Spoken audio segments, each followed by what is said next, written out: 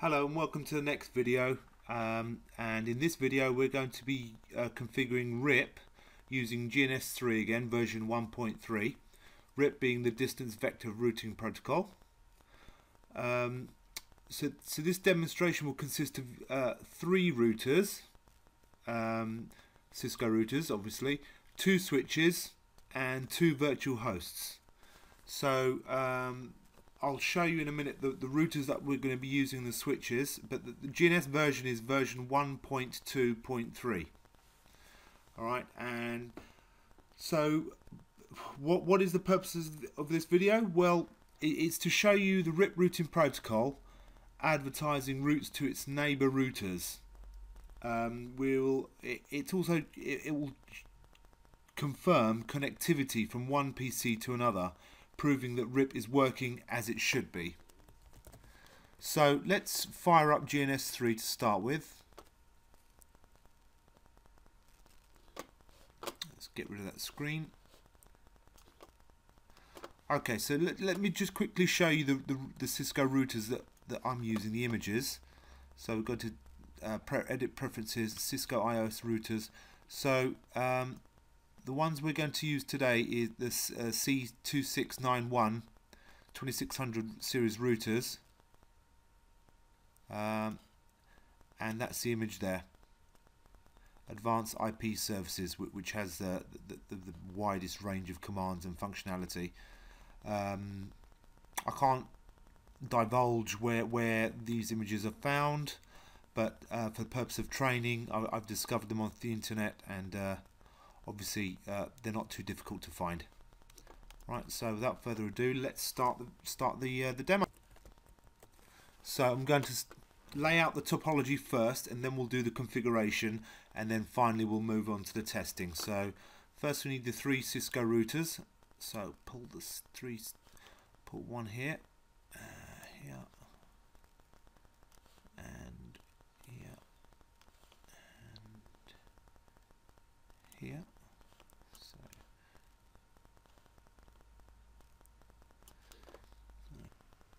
next we want Ethernet switches, which are here. These come standard in GNS3, so no prior tweaking or configuration required. Switch 1 and switch 2, and then finally we want the virtual hosts. Here we'll use VPCs. So 1 and 2. So what we need to do now is create the connections between and link all of this together. So we'll click on the connectivity, the link button, and we'll start with router 1. So serial 10. We'll go to serial 10 on R2. Serial 11. We'll go to serial 1, for argument's sake, serial 10. And then we'll do fast Ethernet 0. Going to switch port. Not really matter. It doesn't really matter. So let's do port 1 and do fast Ethernet 0 to switch port 1, and then we'll connect the switch to the PCs.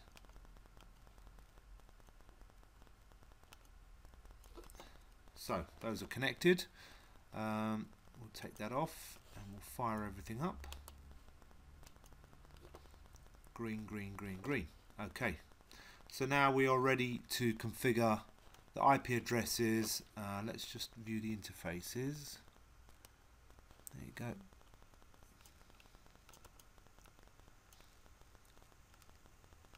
So we'll configure the interfaces now, and we'll also configure RIP, and finally we'll test everything to make sure it works. Okay, so to make things easier, I've paused the video and I've configured, or I've just placed the IP addresses that we will be configuring on each interface, just to make so it just doesn't look like well, you can see the network unfold as I configure it. So let's start with router 1. So right click, go to console.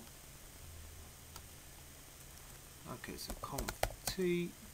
So we'll do interface between router 1 and router 2, which is interface serial 10. So interface serial 10, IP address 200.112, 255.255.250, no shut. Okay, and we'll also do serial 1, interface serial 1/1, and IP address 30.111, 255.255.250, and also no shut. Okay, and whilst we are here, we will configure the RIP routing protocol, which is very simple.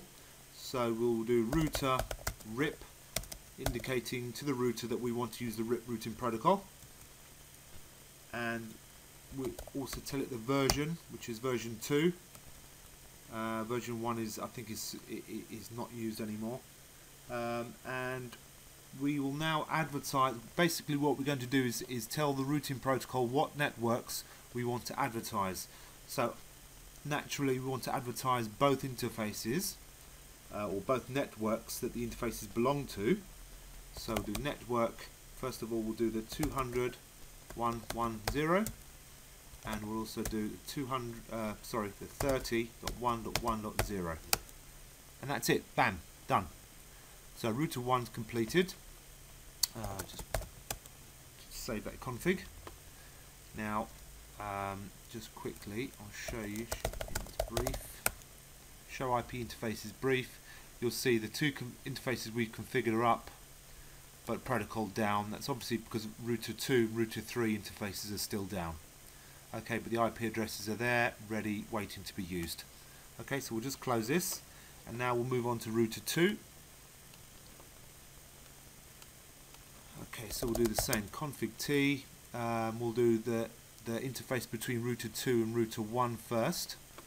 So interface serial 1/0, IP address 200.1.1.1, 255.255.250, no shut. That will bring the connections between each other up. And we'll also configure the fast Ethernet interface, which is connected to the switch. So interface, let's come out of here. Interface fast Ethernet 0/0, IP address 172.16.1.1/255.255.0/0. We're using a class B just to make things different, and we'll do a no shut.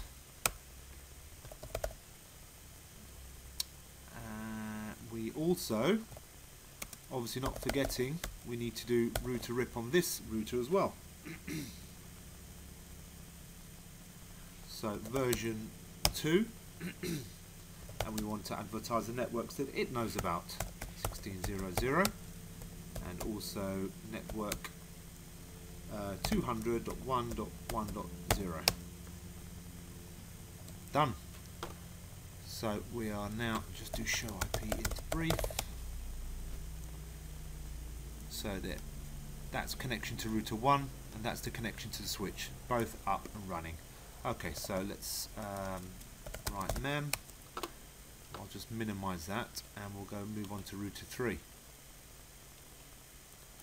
So conf t interface serial 1/0, IP address 30.1.1.2, mask 255.255.255.0, no shut, and then interface fast Ethernet 0/0, IP address 10.2.2.1, 255.255, excuse me, 255.255.0, no shut. Okay, so those show IP interface brief, and they are up and running as well. So in the background, RIP is well, actually, excuse me, beg your pardon, we need to configure router on this one as well. Router RIP version 2, I do apologize. So we have to advertise the networks that the router knows about. So it's 10.2, excuse me, 10.2.2.0, and network 30.1.1.0, and we'll save the config. And finally, we just need to configure the two end hosts where we'll conduct the tests, or one of the tests. So let's do PC1 first. Console. Okay, so the IP address we want to put on here. So IP 172.16.1.10/16 with a gateway of router 2, fast Ethernet 172.16.1. Excuse me. .1.1. Enter.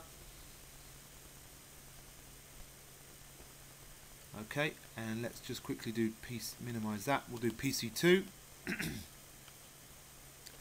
So IP 10.2.2.20/24 with a gateway of 10, routers 3's fast Ethernet interface 10.2.2.1. Okay, so we're all set to go. So from here, what we'll do, we'll just check connectivity between PC2 and its gateway just to make sure. Okay, ping. So we can ping from the PC to here. So what we can do now is we'll try and ping PC2 to router 1, perhaps the S10 interface 200.1.1.2. Ping 200.1.1.2. There you have it. So by that very nature that the ping is responding means RIP is working. Now we'll go all the way around. We'll ping PC1 from PC2. So we want to ping, I'll move that over here. Ping 172.16.1.10.